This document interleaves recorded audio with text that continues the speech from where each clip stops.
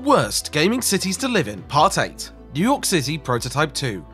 Now this entry could just be about New York City. Boom, done, let's clock off and go to the pub for a pint. But no, this is specifically about New York from Radical Entertainment's Prototype 2, a place so downright awful to live in that it makes the actual NYC seem like the Hollywood Hills.